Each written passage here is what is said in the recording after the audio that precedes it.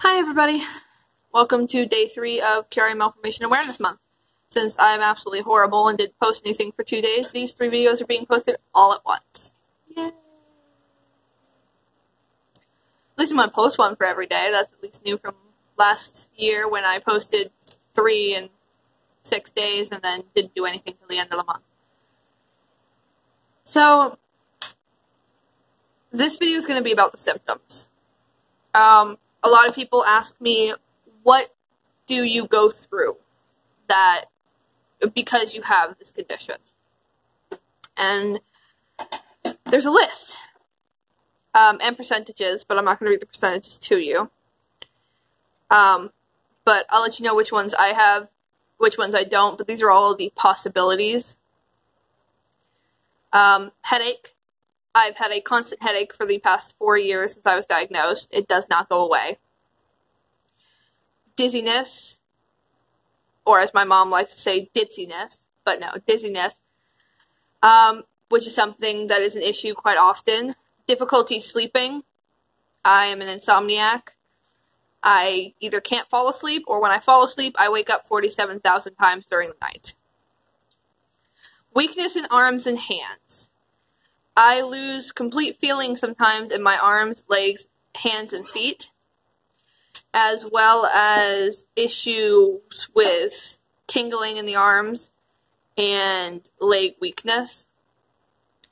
And sometimes it even feels like there's a fire inside of my veins. That's the kind of pain I deal with that. Neck pain, neck stiffness, from the brain pressing on the spinal cord, tends to happen that way. Fatigue, I get tired very quickly. Nausea, I don't have that issue. Thank goodness. Shortness of breath I do have anytime I talk for a long period of time, walk up stairs, go on a long walk. Blurred vision happens to me on occasion. Tinnitus, I don't have that issue. That's a ringing in the ear. And difficulty swallowing, I don't have that issue either, luckily. And then these are less likely, abdominal pain, arm pain, I have the arm pain, balance problems, I've always had balance problems, so that's not new. Once again, the klutzy thing. Body weakness, I do have. Chest pain on occasion.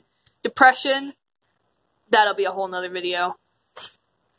Facial numbness, I don't have. Hoarse voice, obviously, I don't have that issue. Leg, foot numbness is definitely an issue. Memory problems, I have memory issues. That'll be another video. Photophobia, I like my photo being taken, so that's definitely not an issue. And slurred speech. I have a lisp, but I don't have slurred speech. I think I do when I get really tired.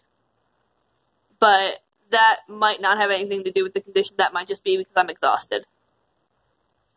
And then the least likely are abnormal gag reflex, sleep apnea, blackouts, earache, hypertension and hypotension, nosebleeds. I've only had one nosebleed, and nothing went to cause it, but it was very strange, and it only lasted for about 2 minutes, so I don't think that was the case.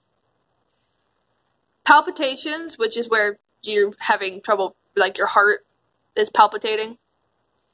Tachycardia and vomiting. I don't vomit, thank you, because that's horrible. So, I have a decent amount of those. I'm really happy for the ones I don't have. As strange as that sounds, like, as bad as some of that stuff is that I have, like the pain in my arms and legs and the weakness, I'm actually really, really happy about the fact that I don't have stuff like vomiting and tachycardia and things like that, because that would be really not fun on top of everything else that's going on. So, yeah. Those are all of the possible symptoms that you can have with Chiari malformation. There's a whole nother set of symptoms you can have with stringnomelia, but that's another month. But I hope this brought some light onto what I deal with every day. I hope you guys are having a wonderful time and an absolutely wonderful week. This is Snow Kate signing off. I'll see you guys next time.